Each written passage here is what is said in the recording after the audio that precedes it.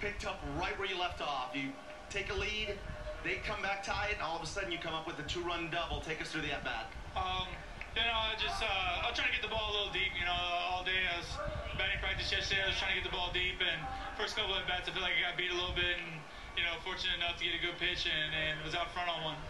What does winning a game like this on opening day do for a club? Oh, it's nice, man. I mean, it gives you the momentum of the season. It's a big game. It's highly anticipated all off season. It's a long off season, long spring training, and to finally get to this game and to come out with a win, it's what you play all spring for.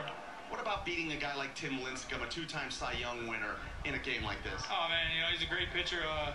We talked about it a lot. He's got good stuff. He's got good command, and that's why he has two Cy Youngs. So just come out and put good swings on him and have good approaches all day.